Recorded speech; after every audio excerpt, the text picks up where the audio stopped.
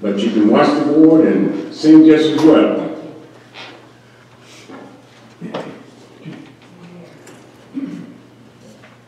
And I will say, like old brother Joe Pruitt used to tell you, if you're looking at your hymnal, it starts half a page down. Let us sing. To God be the glory, great things He hath done. So loved He the world that He gave us His Son, who yielded His life and atonement for sin, and opened the life gate that all may go in. Praise the Lord, praise the Lord, let the earth hear His voice. Praise the Lord, let the people rejoice. Oh, come to the Father through Jesus the Son, and give Him the glory, great things He hath done. Great things He has taught us, great things He hath done, and great our rejoicing is Jesus the Son. But purer and higher and greater will be our wonder, our transport, when Jesus we see. Praise the Lord, praise the Lord, let the earth hear His voice. Praise the Lord, let the people rejoice. Oh, come to the Father through Jesus the Son, and give Him the glory, great things He hath done.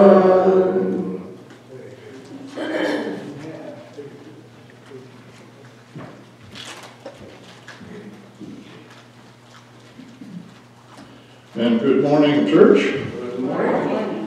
What a beautiful day it is, and a wonderful opportunity to celebrate mothers. Someone has said the three sweetest words in the English language are mother, home, and heaven. And mother is always at the center of that. So we're going to celebrate that today. But our purpose in being here is, as we've just sung it together, to praise the Lord. It's a great privilege to be together for the study of the Scripture. It's a privilege to have the Hale family back with us today. We know Steve, we know his knowledge of the Word, his heart for the proclamation of the gospel, and his interest in motivating churches to greater work and service. So Steve, we're glad you're here. Looking forward to the blessing you'll be to us today. Let's begin with prayer. Gracious Father, we honor you for the glory of your nature, your holiness, your perfection, your providence in guiding our lives, and especially, Father, your grace in redeeming us from our sins. We pray that as you set our feet on the pathway of holiness, we can follow the standard of your Son, Jesus. We can lift him up in our lives, in our hearts, and especially in praise and glory to you. We're grateful for our family, the church, for the opportunity that we have to be together to unite our hearts and voices in praising you. We're grateful for time spent in your word, what it means to build us up and equip us for better spiritual lives and service to you. We pray your special blessing this morning on those who are limited by physical problems and challenges. Strengthen them, give them not only physical strength, but spiritual hope and perseverance for the challenges they face. We pray, Father, that you'll guide us in everything that we do today, that our time here will be not only a worthy tribute of praise to you, but a spiritual power for us to guide and direct our lives in service to you. We pray in Jesus' name. Amen. Amen. Now, for the Steve.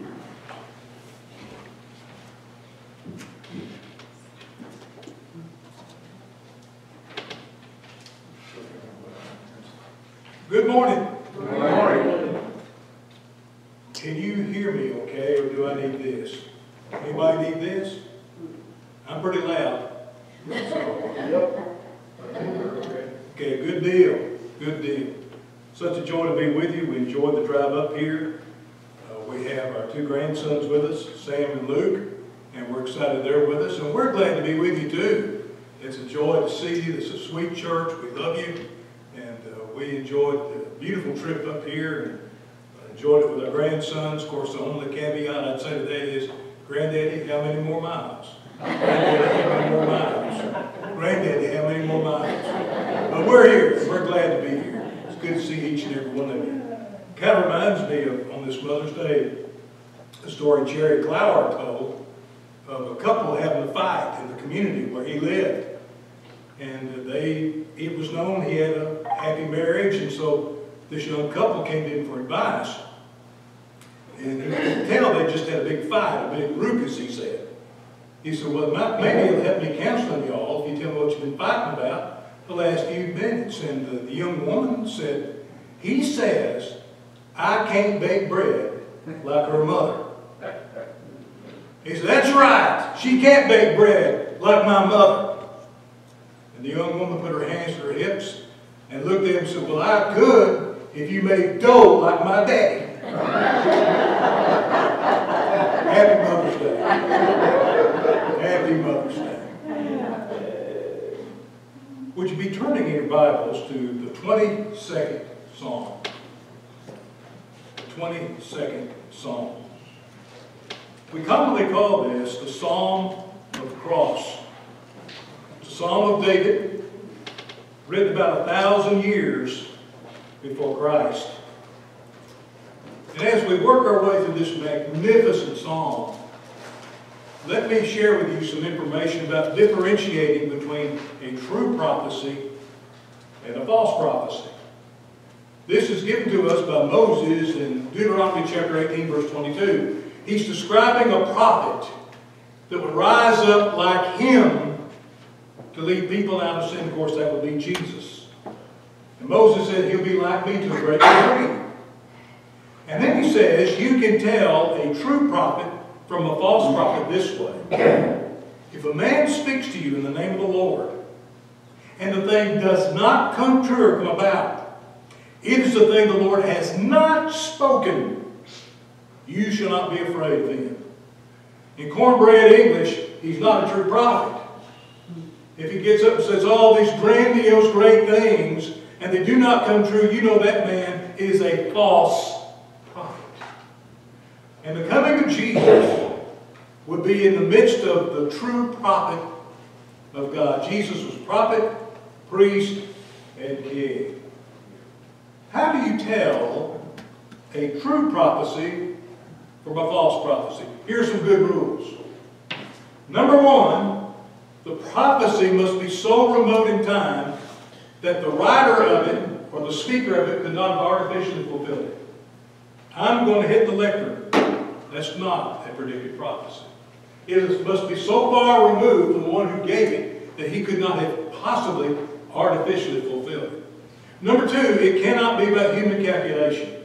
You cannot be able by calculus or by astronomy. Well, I'll tell you the orbit of Mars 10 years from now. If you can do it by human calculation, that is not a predicted prophecy. Number three, a predicted prophecy is not just vague generalization. There'll be an earthquake in California this year. Well, I think that'll probably go true.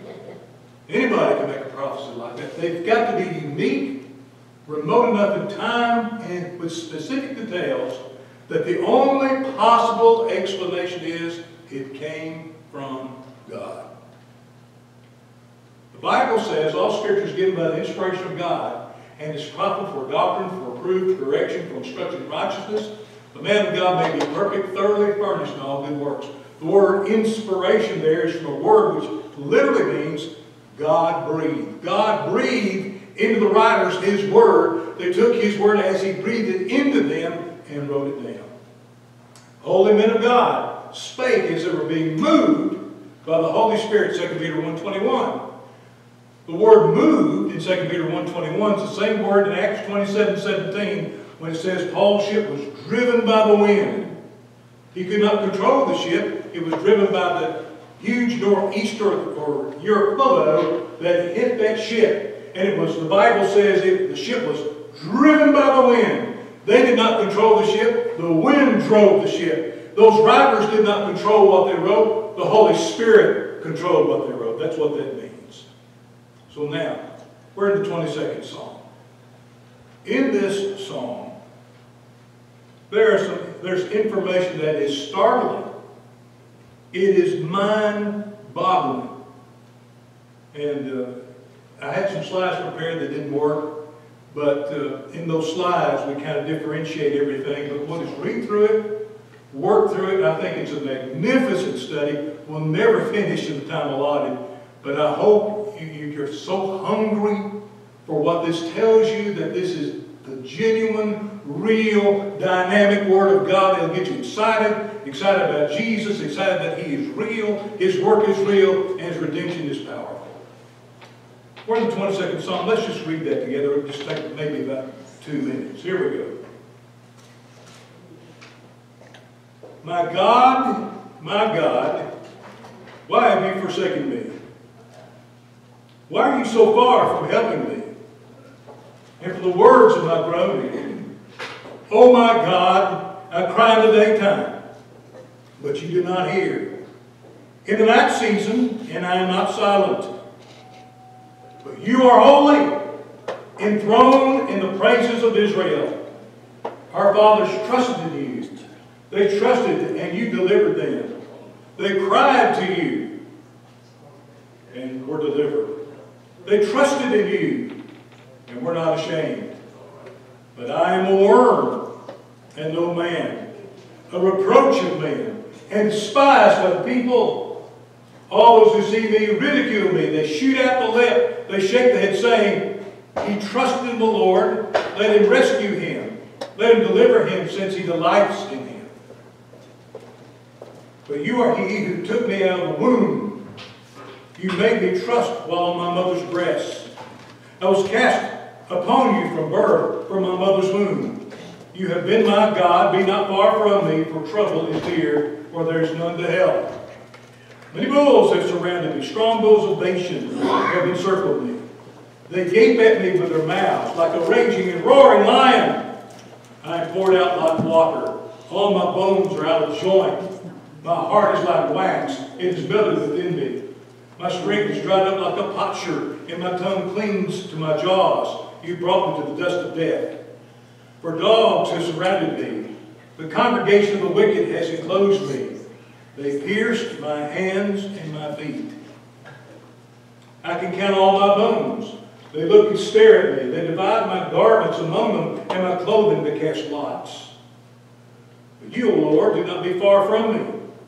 Oh, my strength, hasten to help me. Deliver me from the sword, my precious life from the power of the dog. Save me from the lion's mouth and from the horns of the wild oxen. You have answered me. I'll declare your name to my brethren. In the midst of the assembly I will praise you. You who fear the Lord, praise him. All you descendants of Jacob, glorify him. And fear him, all you offspring of Israel.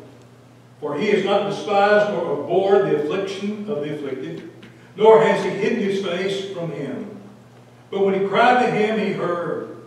My praise shall be of you in the great assembly. I'll pay my vows before those who fear him. The poor shall eat and be satisfied. Those who seek him will praise the Lord. Let your heart live forever. All the ends of the world shall remember and turn to the Lord, and all the families of the nations shall worship before you. For the kingdom is the Lord's, and he rules over nations.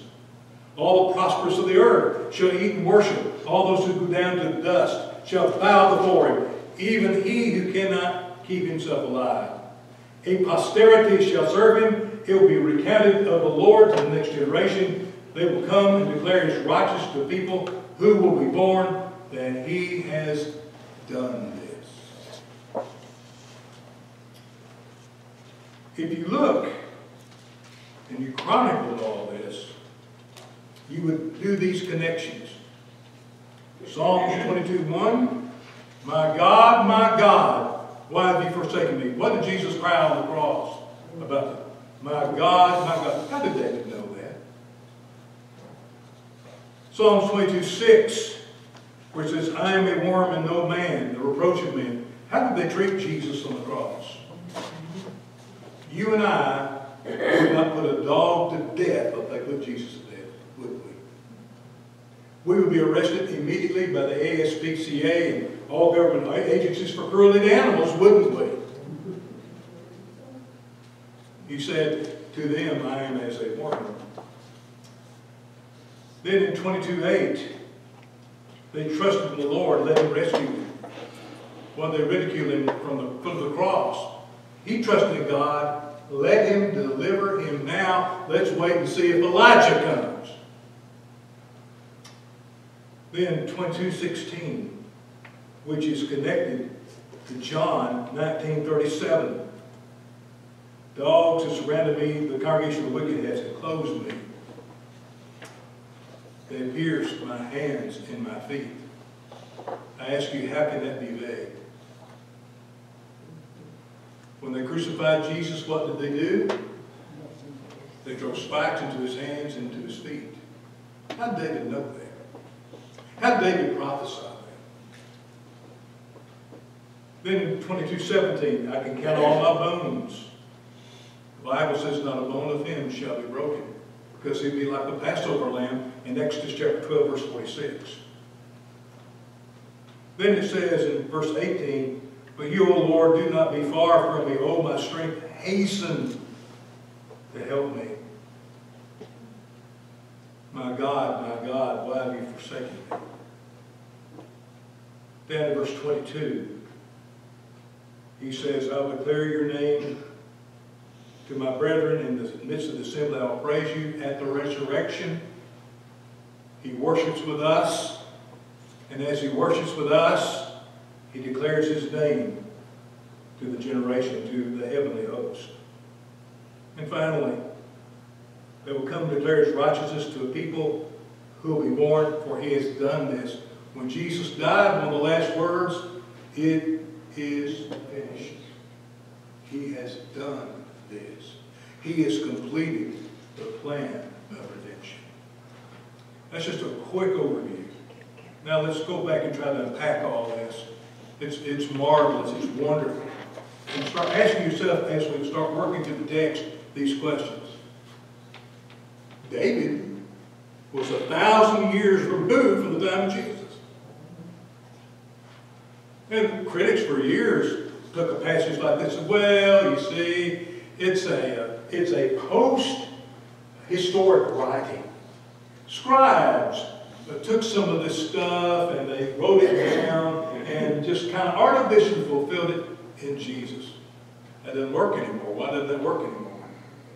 Because of the discovery of the Dead Sea Scrolls. Dead Sea Scrolls date as far as 200 years before Jesus. So even the copy of the autograph predates the time of Christ. Therefore, what is said was not historic, but prophetic. So that changes everything. That's earth-shattering. There was a writer in the 18th century, his name was Julius Wellhausen. And when I was in graduate school, we had to study his theories.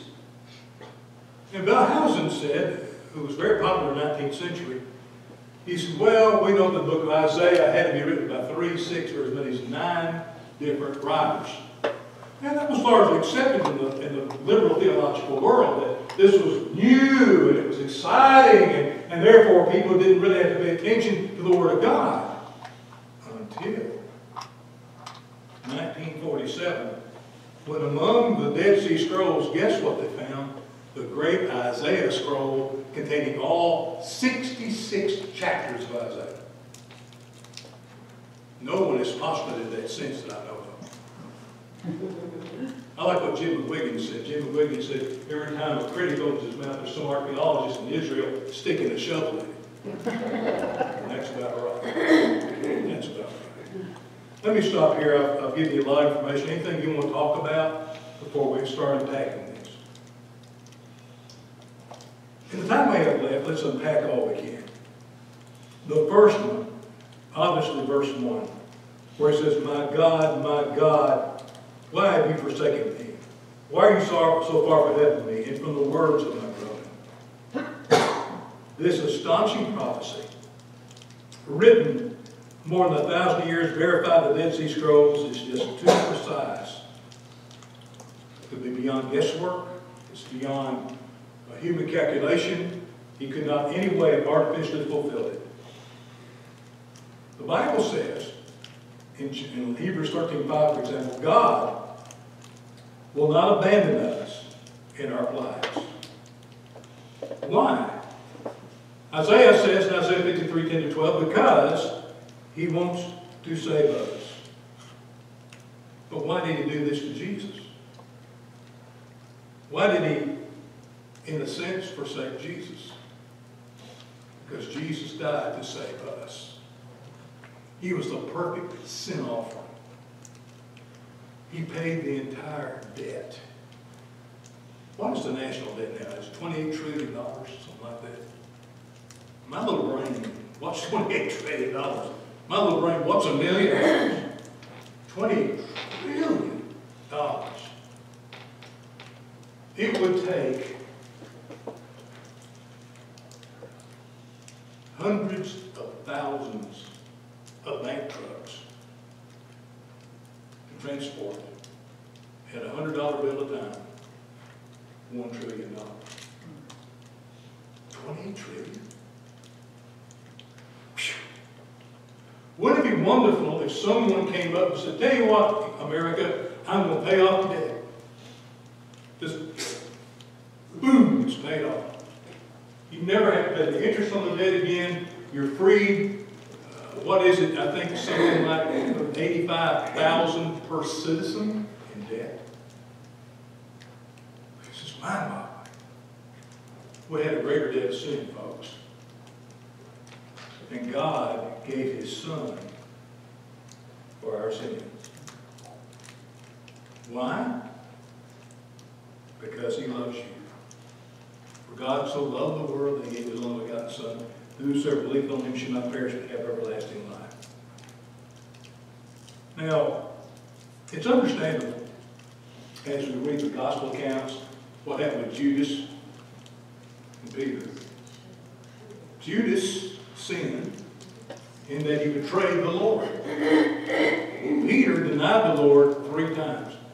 I don't read anywhere in my Bible what Judas did was worse than Peter, and what Peter did was worse than Judas. But the difference between the 2 men was this. Judas gave up and Peter didn't.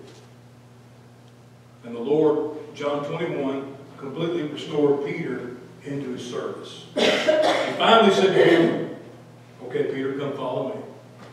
It's all right. You're forgiven. Come follow me.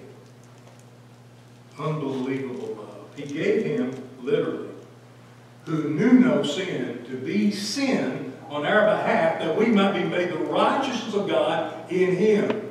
How are you made the righteousness of God? You're made the righteousness of God in Him. I cannot be righteous enough to save myself. You cannot be righteous enough to save yourself. You cannot live better than perfect, and therefore living better than perfect, pay for the sins you've committed. It's the only way you can pay for it. God said, I'm going to give my own Son. I got 2 little boys with me today, ages 8 and 5. I love you. But you know, I couldn't watch either of them die for you. I'm just being honest with you. But God loves you like that. Isn't that awesome? Isn't that awesome? We just don't stand back and wonder at that. But I think we should. I mean, how could I do that? I can't even fathom it. But God did. He left Him on the cross to die for us. Isaiah says, forsaken, yet to save us. The word groanings he mentions here. His words for groaning is a powerful word in the original language. It means groaning out so much he becomes hoarse. He's on the cross. He's groaning on the cross. Can you imagine 6 awful hours? His groanings are so prolific. He says, my voice has grown hoarse for my groanings. We step back from this for just a moment. We see all the exactness. We see the precision. How this happened by accident. How the prophet wrote this. He wrote it because God told him the Bible is the Word of God. Jesus Christ is the Son of God, and the entire world needs Him to be saved. Skip down to verse 6. Verse 6 says, "But I am a worm, and no man, a reproach of men, and despised by the people."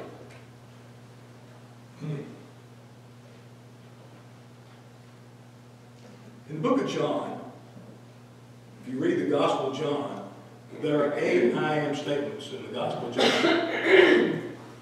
For example, in John 8:58, they said, "How can you say you've known Abraham? You're not yet 50 years old." And Jesus said, "Before Abraham was, I am." The great I am of Exodus is Jesus Christ pre-incarnate. It was the angel of the Lord that appeared to Moses from the bush, you remember? In Exodus chapter 3. "What shall we call him? What is your name?" And he said, "I am that I am. Tell them that I am has sent you." Here is the great I am that spoke to Moses from the burning bush. Here's the great I am, chronicled at least 8 times in the Gospel of John. Here's the great I am before Abraham was, I am. But for you and for me, the great I am became as a worm. I am a worm and no man, a reproach of men, despised by the people. They took Jesus. Of course, we know that they crucified him. They treated him like a worm. How did they treat him like a worm? First of all, his trials were all illegal. Did you know that? Broke every vestige of Hebrew jurisprudence. Because when you put someone on trial, you had to go to the Hall of Hewn Stones, that's Jewish law. And when you tried a person, you had to go to the Hall of Hewn Stones in daylight, so there could be no conspiracy. When did they drag Jesus? It was at night. That's illegal. And then when they brought him before the Great Sanhedrin was designed to act like defense attorneys. They bring in the accused, they say, here's his crimes, here's what he's done. And the job of the judges in the Great Sanhedrin, this great Jewish court, were to take apart the accusations. That was their job, to act like Perry Masons, to act like defense attorneys. It was illegal for the high priest to tell me what you have done. That's not his job. His job is to attack the prosecution of that person. His whole trial was illegal. Whole thing, a sham of justice. Broke every vestige, I could go on, of Hebrew jurisprudence. Why? Because they're going to treat him not like a man, but like a worm. Like a thing you put under your shoe and you crush it. Like a thing you pluck out of dirt and you put on the end of a hook and you throw it for fish. Why? That was God's plan to save us. This is how their persecuting Jews viewed him. Isaiah says he was oppressed and he was afflicted. Isaiah 53 and verse 7. They walked by wagging their heads. You remember it? Listen to this. He saved others, himself he cannot say, stop this a minute. Do you hear what they just did to themselves? He saved others. He just admitted who he was. You catch that? He saved others. Himself again. I say, what did you say? You just said he healed the sick. He raised the dead. He caused the blind to see. He caused the living. You just confessed who he was. Couldn't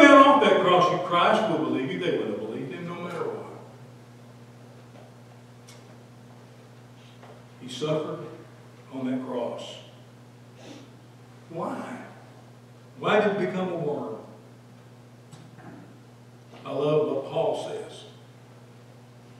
Have this mind in you, which is also Christ Jesus, who, being in the form of God, did not count the equality with God a thing to be grasped, but emptied himself, taking on the form of a servant, being found in the fashion of a man. He humbled himself to death, yes, even the death of the cross. Wherefore God has highly exalted him, and given the names above every name, the name of Jesus every knee shall bow, of things in heaven, things on earth, things under the earth, that every tongue confess Jesus is Lord, to the glory of God the Father. He was despised, he was afflicted, he came like a worm. Because he loves you that much. Can you imagine?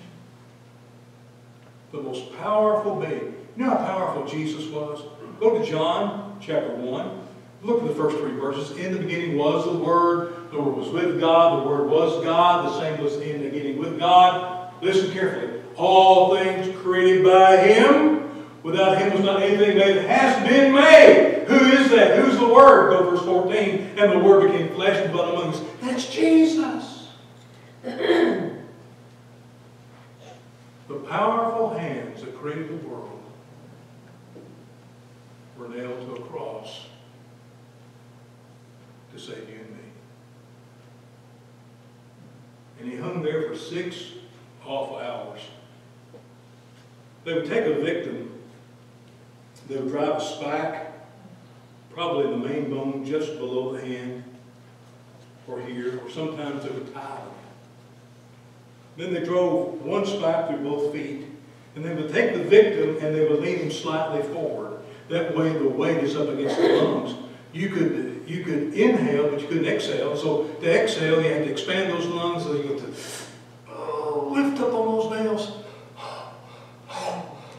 and back down,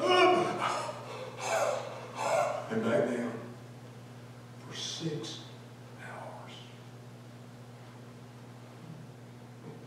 Lord, why would you do that? Lord, why would you go through all that?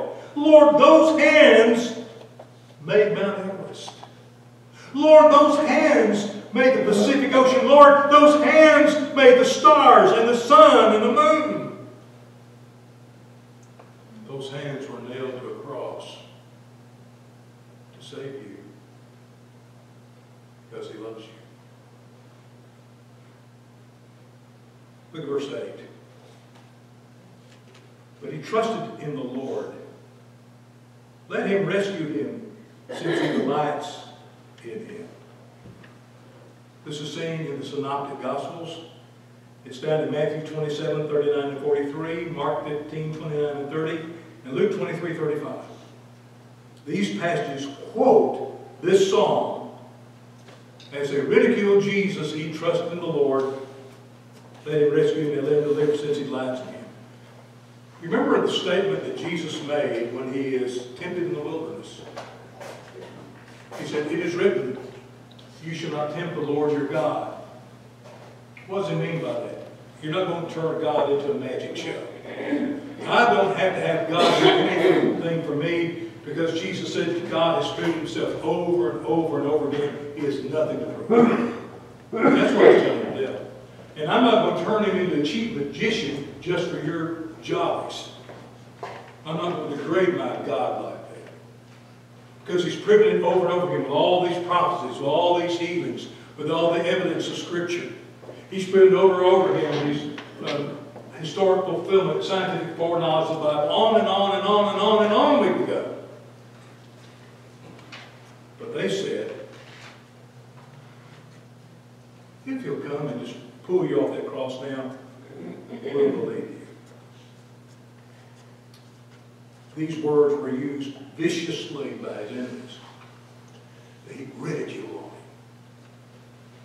on Him. He doesn't really love you. Now, give Jesus for a minute. You're hanging on that cross. You've been there 6 hours. In the agony I described, I haven't even talked about the scourging and the spitting and the slapping and the stripping and the illegal trials. I haven't even talked about that. Now you're hanging on the cross, and they say, well, all right. Well, let God deliver you right now, and we'll believe. these rascals would ever believe. Because the evidence was overwhelming. The evidence was overwhelming. In stark contrast, God delighted in His Son. When John baptized Him, behold, the Spirit of the Lord sent upon Him in the form of a dove and abode upon Him. We knew Him not. And a voice came from heaven saying, "This is my beloved Son, in whom I am well pleased." At the Mount of Transfiguration, Peter said, "Lord, it's good for us to be here. Let's build one tabernacle to you, one to Moses, and one to Elijah." And a voice came from heaven saying, "This is my beloved Son, in whom I am well pleased. Hear ye Him." Not Moses, not Elijah. Hear ye Him. God delighted in His Son. And Peter says, "I was there and I saw it. I saw this glory of the Lord." We're rapidly around. Go down to verse 15, please. I'll never finish all this. That's all right. Here the Bible says, "My strength is dried up like a potsherd. My tongue clings to my jaws. You brought me to the dust of death." What is a potsherd? What's he talking about? I'm sorry? Broken pottery. Broken pottery. That's right, Joe. You take pottery, commonly it's made out of clay, a mixture of water, and it dries, you bake it, and you form a jar or jug or something else. And a potsherd was commonly just a broken piece of pottery. Can you imagine something baked, kind of baked earth? It'd be pretty fragile, couldn't it? And talk about baking, it means you take all the moisture out of it. It's just as dry as we'd say down south as cotton. He says, "My strength is dried up like a potsherd," just like there's no moisture left in this baked element, this baked pottery that's broken off. I'm so dry, he says, "My tongue clings to my jaws. You brought me to the dust of death." So fragile was his strength, it would crumble easily, just like a broken bit of baked pottery. Now the crucifixion victim commonly suffered from extreme thirst, as was the case with Jesus. Remember, he refused to take the reed that they did to give him to drink. He's going to have that full suffering. The Bible says the precision of the prophecy is just amazing. He wouldn't drink it. Then he said, "It is finished. Father, into thy hands, I commit my spirit." Just an amazing thing to think about that. Why me? You made oceans. You made rivers. You made the Mississippi River. You made the Dale Hollow Lake. You made Center Hill Lake. You made entire lakes. Fountains of fresh waters everywhere. Now, here you are suffering for being so dry. You're just like a piece of broken pottery. So dry. You ever been so dry that your tongue sticks to your mouth? And that's thirsty, isn't it? When your tongue sticks to the roof of your mouth, you have no moisture at all.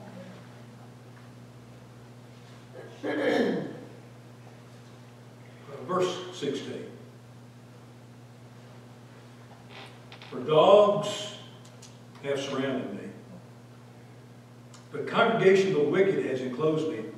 They pierced my hands and my feet." Pierced is from a Hebrew word meaning they dug or bore through, they pierced. We all know what happened when Jesus was crucified. When Matthew 27:35, the Bible says they crucified him. What did they do? We know what they did. They drove spikes through his hands and through his feet. Now I just simply ask you, how could David have known that? How could David have prophesied that? How could David have had any clue of that 1,000 years before it happened? Because David had help. He had the help of Almighty God when he wrote these words. Furthermore, the Bible says this. Dogs have surrounded me. What does it mean, dogs have surrounded me? Here's a metaphor. It's just like you're out on a hunt. And you use the dogs for the hunt. The dogs smell and sense they're closing in on their prey. And they're about to go in for the kill. But instead of a panting deer, a doe, or any other animal, the sinless Son of God was handed over with no pity. No pity. How could you claim to be a religious leader, a priest, a Levite, some official, or high priest? How could you walk by and watch a man die like that and have no mercy?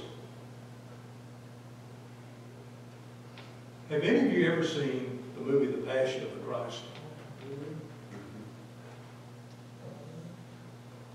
You remember how graphic it was? I don't think they even caught it. I think it was worse than that. At the end of that movie, I could not get up. I just looked at it, went with a couple of friends at church, and I said, I can't get up. People wept openly in the movie theater. One man who saw that, saw the dynamic nature of that, when he saw what Jesus had gone through, he was a thief. He turned himself in and brought the money he'd stolen back to the authorities. He said, if my Lord did that for me, I can do this for him. This is the nature of what the psalmist is saying. They're just like a bunch of dogs that smell blood. And they've surrounded me. They're not really human in the sense that they have any compassion, any feeling. They just want to protect their power. And yet, it's just unmistakable. We're out of time. Let me hit verse 17, then I'll quit.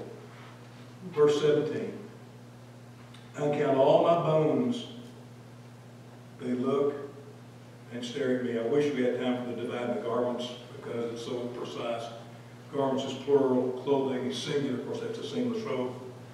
But we'll quit verse 17. He says, I count all my bones. They look and stare at me. The enemies of Jesus looked and stared at him. I count all my bones. What's he saying? Not a bone in him shall be broken. This is fulfilling Psalms 34, also Exodus 12:46, that Jesus, in the horrific death he died. How do the Romans commonly finish off the crucifixion? Break the legs. They broke the legs. Isn't that gruesome? We don't mean just tapping the leg either. Shattered the leg. And of course, when they shattered the leg, what could they not do? They couldn't lift up anymore, could they? And so they would suffocate and die. But Jesus would not have a bone broken. Literally, the passage of Scripture. I am completely out of time. I'm a little over time. I apologize. You know how preachers are. Thank you so much. What a joy to be with you. Thank you for your great attention.